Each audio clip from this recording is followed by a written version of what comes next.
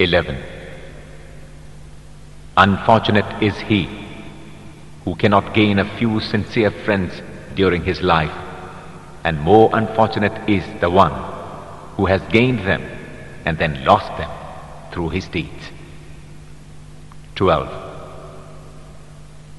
When some blessings come to you, do not drive them away through thanklessness. 12. When some blessings come to you, do not drive them away through thanklessness. 13. He who is deserted by friends and relatives will often find help and sympathy from strangers. 14.